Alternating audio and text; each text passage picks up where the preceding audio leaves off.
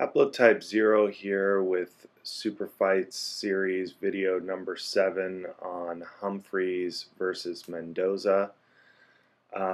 Just want to acknowledge quickly that this is the first Super Fights series video I've made since the fight with Manny Pacquiao and Floyd Mayweather has been officially announced. Getting back to where we left off, Jack Brockton was the, big star of his era in boxing, which came to an end when Lord Cumberland, I guess he was the second son of the king, not an heir apparent to the throne, but was Brockton's patron throughout his career, had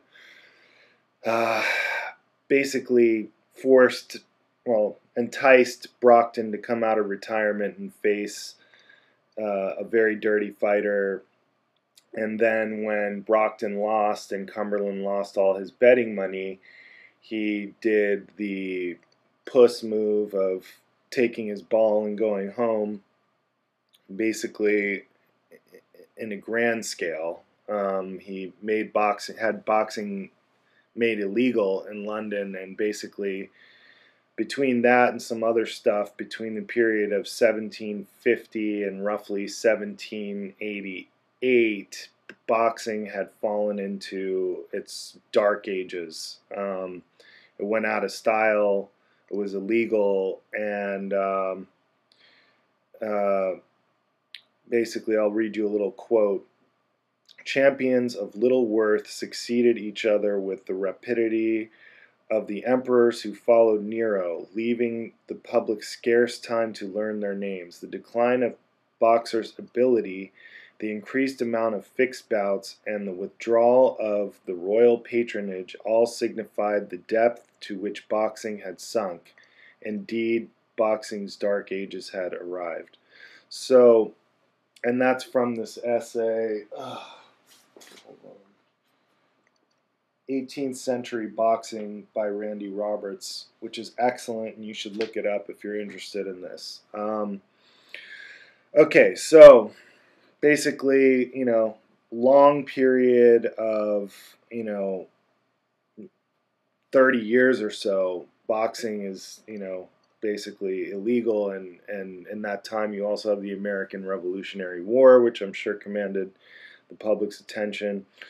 But there came a guy who, it seems like each of these periods followed the rise of a very popular fighter. And in this case, that person is Daniel Mendoza. Daniel Mendoza was born in England, so he's an Englishman, but he was of Spanish descent, obviously Mendoza, and he also was a Sephardic Jew. Basically, he was working in a tea shop or some kind of store, and there was an argument between the owner of the store, in which he thought that the owner was being bullied around by someone, and the guy who was bullying the owner challenged the owner to fight him, and Daniel Mendoza stepped in and took the fight and beat the guy up, and therefore gained himself somewhat of a reputation. Now, this wasn't a boxing match, this was a fight to settle a dispute held in called a duel with fists at the time. So this little guy, he was only 5'7", and as opposed to Fig and Brockton, who are these big 6-footers, muscly type dudes. This guy was 5'7". He was kind of like a Stallone-sized guy, but he only weighed 160 pounds, and therefore, was fighting almost always with much bigger guys. So the super fight that I want to talk about with him was, and also Mendoza sort of created the scientific style of boxing. He if you look him up, you'll find he created 6 lessons on which to teach anybody how to box, at least under the terms of how boxing was handled in those times. And he had 8 basically 8 laws or 8, you know, 8 principles which he felt were the most important principles to remember when you're fighting. You can find those. I might put a link in the description box to show you exactly how revolutionary he was. He sort of invented sidestepping, turning your guy. Because he was smaller than these big guys, he had to use tactics that no one had ever really seen before. And apparently he was quite the scientific, Floyd Mayweather type, Pernell Whitaker, Willie Pep type guy of his time, but also had the power to knock the bigger guys down. So basically, he got into fighting after that argument dispute at the tea dealership, and then he started fighting. I guess he met this guy Humphries, Richard Humphries, and Richard Humphries was training him for a little while, and he got in a couple big, well-publicized matches with mediocre competition. He fought Harry the Coal Heaver and let's see, the Bath Butcher. Sam Martin, the Bath Butcher. So after he fights the Bath Butcher, he gets introduced to the Prince of Wales, and the Prince of Wales likes him and basically makes boxing legal again. And all of a sudden, boxing's back in fashion, and every rich person wants to be the patron of a fighter, and it became very common to be the patron for a fighter, and it was in fashion. Sorry to repeat myself, there's just a lot of information here. So along the way somewhere, Mendoza has a falling out with Humphries, who's training him, I guess, at the time, and they get in some kind of argument, and they decide to fight each other. So they go to fight. In the first fight, something happened to where it didn't end. I mean, it's credited as a loss to Mendoza, which I don't really think it should be, because even though the Boxing Hall of Fame says that Mendoza stopped the fight because he was injured, every other source I've found says that what really happened was that Humphries' second reached into the ring and blocked one of Mendoza's punches, and that's why the fight was stopped. I don't know why that's credited as a loss to him. Personally, that should be a DQ for Humphries, but that's just the way it's recorded in history.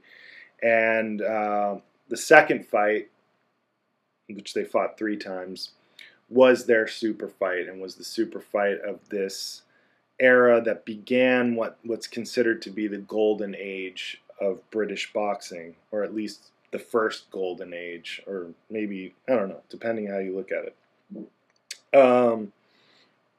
And that period was from 1789 roughly to 1812. So this bout that I'm about to describe right here kind of ushered in the golden age. All right, so after the first bout with the weird ending, Mendoza and Humphries meet at some tavern to discuss terms for a second fight, and they agree, and then the fight's publicized. So this is where we come into the whole super fight thing, right? They have the meeting, they sign a contract, there are letters back and forth in the newspapers of them insulting each other and building up the hype, and then a spacious amphitheater was built for the purpose of viewing the battle, which consisted of seats round a space 48 feet in circumference. Now,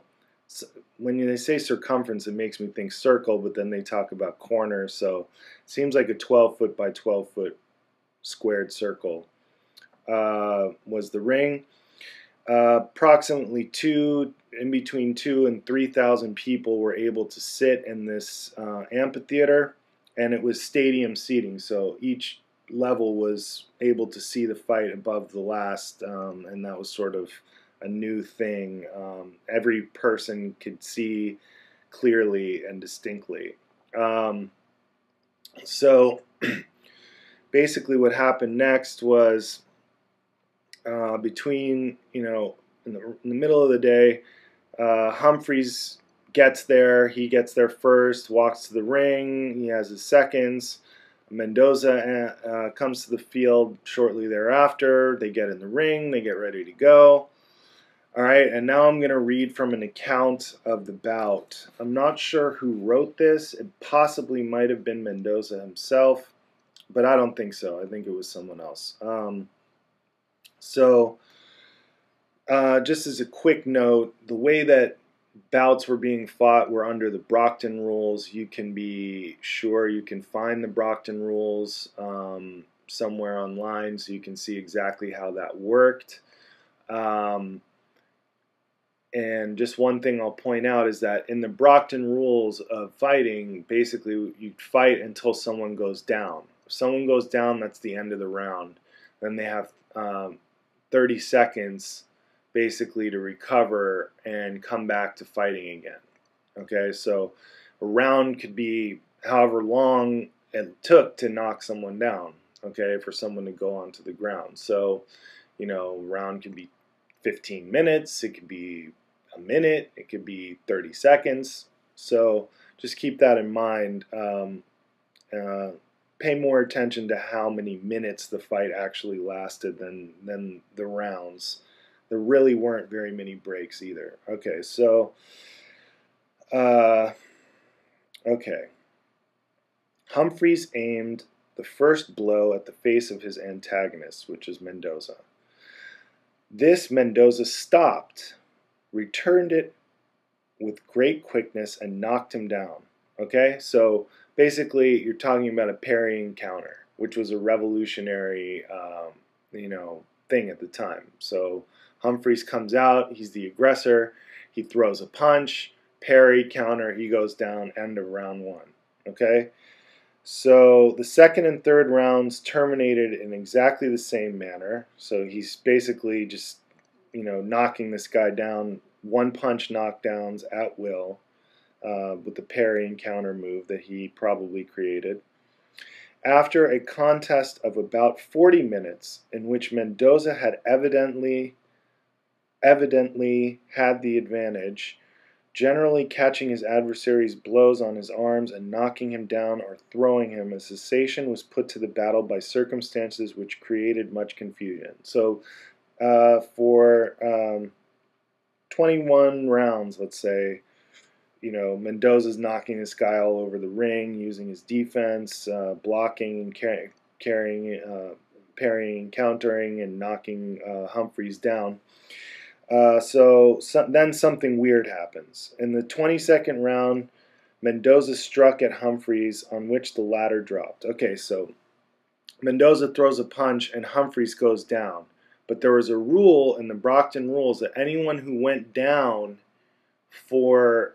without getting hit or just went down, like, you couldn't just take a knee, all right? It had to be a slip, accident, or you had to get hit and go down.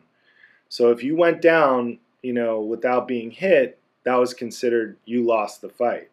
So apparently Mendoza throws a punch, Humphries goes down, and there's some confusion as to whether or not the punch hit him and whether or not he should be DQ'd at that point. So then there's a big fight, everybody's jumping in the ring. It's sort of a melee, not fight, but argument, which almost turned into a fight between the two trainers. And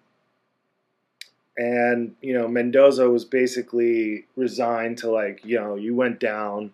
I've knocked you down all over the place. I'm not, you lose, man. You went down, I didn't even hit you. But they argued and argued and argued, and it became apparent that, if Mendoza didn't continue to fight, they were just going to lie and say that he quit or something. So he gets back into it. Let me find my place. Da, da, da, da, da. Okay, so they set two again, and the two first rounds were terminated by Mendoza knocking down his antagonist again. They fought near half an hour, during which time Mendoza appeared still to have the advantage, and at last gained the battle by a palpable violation. Okay, so they kept fighting for another half hour. Mendoza still knocking him down, and then the fight ends finally decisively with a clear violation on the part of Humphries. After some blows had been exchanged in the last round, Humphries retreated and Mendoza, advancing, aimed a blow at his opponent, who again dropped. It was evident without receiving the blow. He was universally declared to have lost the battle. With regard to real skill in this contest, it is universally allowed Mendoza had the superiority. Even the best friends of Humphries do not scruple openly to confess this. So basically, Mendoza dominated this guy, and he went down without getting hit again. This time it was much more obvious, and they ended the fight. Mendoza was the winner. But then Humphries decides to do the proverbial excuse maneuver, which was invented probably, in ancient Rome, as I said in one of my videos. After the fight, he claims to have been sick and injured, even though there was a long build up to the fight, and he never mentioned that. He challenges Mendoza, and they fight again, and this time Mendoza beats him even faster and more decisively in the third fight.